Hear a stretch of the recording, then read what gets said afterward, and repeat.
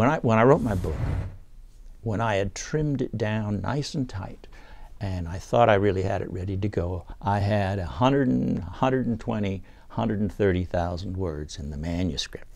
And I called him up and said, okay, I'm ready to go. I've done my cutting and I've done my, here it is, 130,000 words. And he laughed, publisher laughed and said, no, Eric, we don't publish anything over 70,000 words.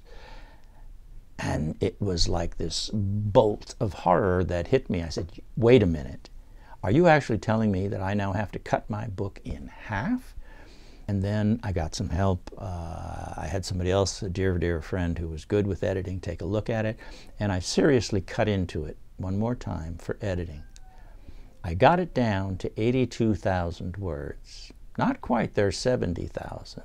But I cut it by 45% of the book that I thought was absolutely necessary was gone. And the book was better for it. It was such a better book. It was clearer and it was cleaner and there were so many swamps removed from it. It was an interesting experience, but I did not realize, you have to re-objectify.